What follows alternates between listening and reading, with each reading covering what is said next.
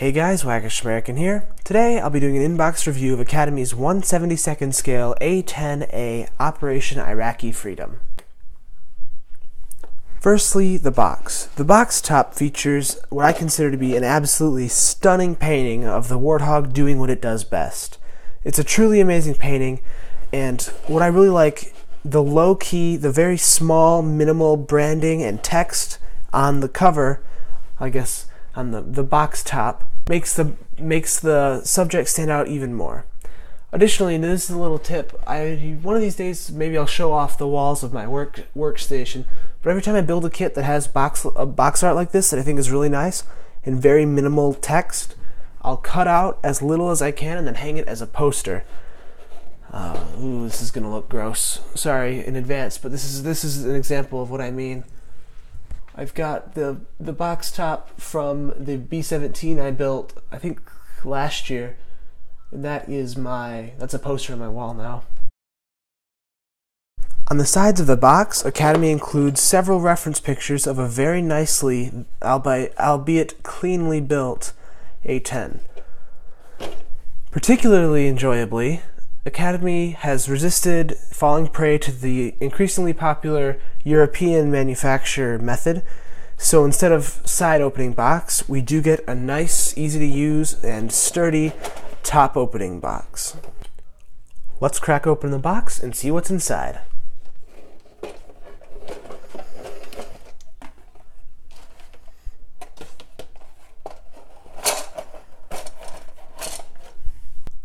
First up, the instructions. These instructions are a brochure style, that is, a single sheet of paper which has been folded over into itself.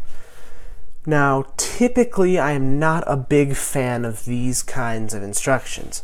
However, this kit is surprisingly simple, and it does not have that many steps, and those steps are not very complicated. It's a fairly low parts count for all the detail they managed to cram in. So in this instance, it's not that bad. On the front of the instruction brochure, Academy includes another printing in black and white of the kit box art. Beneath that, there's a short blurb about the A-10's history in 4 different languages, including English, German, and what I assume is Japanese and Korean. Although one of those might be Chinese or something. I'm not really up with the Asiatic languages, unfortunately. A quick side note, feel free to pause the video here and just take a peek at the English section. There are quite a few fairly comical, just kind of clunkily worded translations in the English section. It's very clear that the description and type history was written in a different language and then probably directly translated. So if you want, give that a read. It's pretty interesting. The construction steps are actually fairly well laid out. The build begins in the cockpit, runs through the airframe, and ends with smaller parts such as the landing gear and the armaments, presumably after you've finished painting the model itself. The only part of the instructions I find myself disagreeing with are here at step 6. At this step, Academy instructs you to attach the clear canopy and gun sight, and I do not agree with that placement for one simple reason. I would wait until after the armaments are attached to do any of this, because odds are you're going to be attaching armaments with either super glue or the tube model glue, and I would want to keep my clear parts as far away from that glue as possible, just in case a little speck gets thrown up for some reason. It would ruin your canopy. So I would, if I were at Academy, I would have moved the clear parts to the last step of the build. Finally, on the rear, Academy includes a painting guide for the 2 decal options, which share the same paint scheme.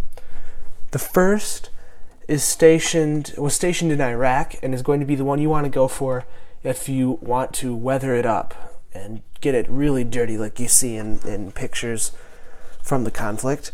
And the second is an unnamed pilot flying out of Germany. The kit is molded on 5 sprues of the famous Academy green-gray plastic, and also on 1 sprue of clear plastic, containing only 5 parts. A short little note beforehand, I have removed several parts from the sprues, notably the jet nacelles and the fuselage halves, for test fitting.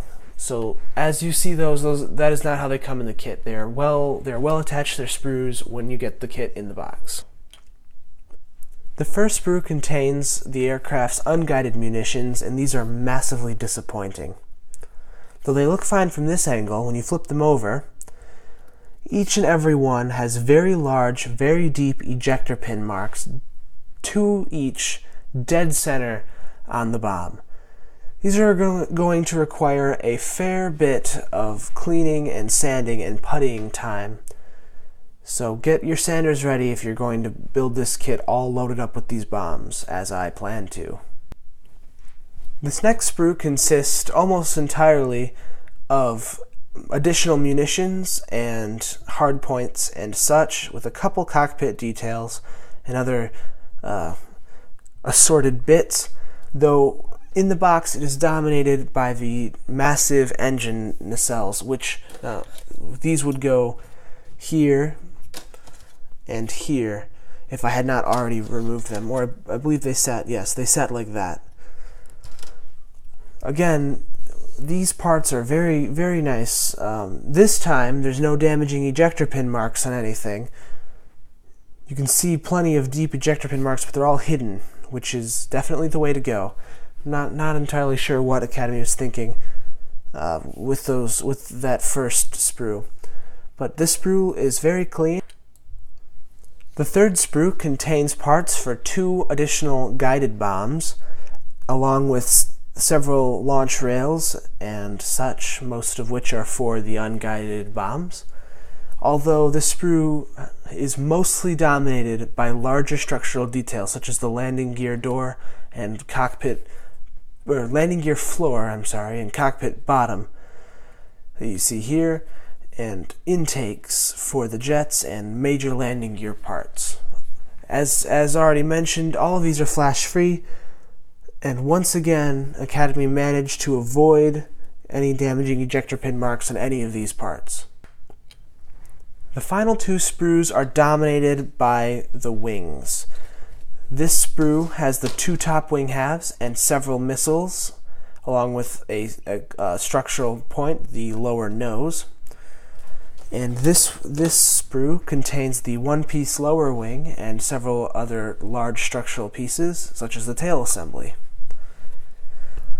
Once again, all previous issues with soft details, molding lines, and terrible, really, ejector pin marks have been alleviated on this sprue. As you can see, there are ejector pin marks, and they're very large, but they're not damaging to the surface. So some of these that protrude, you just have to take your knife, cut them down, and you're good to go for joining the wing. You don't have to worry about cleaning those up nearly as much as you do the ones on the bombs. Finally, the kit does include the 2 fuselage halves on their own separate sprue. However, I've already taken them off so that I could do test fits, as I think most modelers are prone to do when they get a new kit. As you can see, the fuselage here is slightly warped. Now, it looks like a pretty big gap, but I'm not applying much pressure, and once you put a little bit of pressure down, it quickly snaps into place. So once you get the glue and tape out, this slight warpage should not be a problem. And as you can see, all panel lines are nice, fine, evenly cut, recessed details. One final comment on the fuselage halves. I have no idea how Academy did this, but this is a fantastic touch. These little, I honestly don't even know what they are. They're not intakes, they're facing the wrong direction to be intakes, so some kind of exhaust port, are actually molded straight through. I don't know how the molds were cut to do this, but it's an amazing touch, and that adds a lot of realism to the model. Finally, the clear sprue. Now the molding on this is very nice. I don't see any warpage, there's no bubbles anywhere, no mold lines. Now, mold lines. Though there aren't any present, a type of mold line is what makes this canopy infuriating to me, even more so than the ejector pin marks on the bombs. Now, it looks like you'd think that this canopy would have very nice canopy lines, very easy to mask canopy lines. But as I reflect it, you'll notice that is a perfectly flat surface. For whatever terrible reason, Academy has decided to mold the canopy lines on the inside of the canopies. I know, it's just as confusing to me as I'm sure it is to you. So that's going to make masking unpleasant to say the least. Otherwise, though, besides that flaw, the canopy does look very nice. It's very clear, very thin, all good things. Lastly, the decals. Now, these decals appear to be very typical early 2000s Academy decals. These are kind of famous and a little bit infamous, really, for not applying very well, not being very quick to conform, and not sticking very well. However, I will say these are quite a bit thinner than other. Quite a bit thinner than other Academy decals I've worked with. So it's possible the conforming thing won't be a problem, though I highly doubt that the sticking will have been solved. The decals are printed on the oh-so-familiar, strangely bright blue Academy backing paper. Luckily, unlike a couple other Academy kits I've looked at recently, all of these decals are in register and properly aligned, which is nice.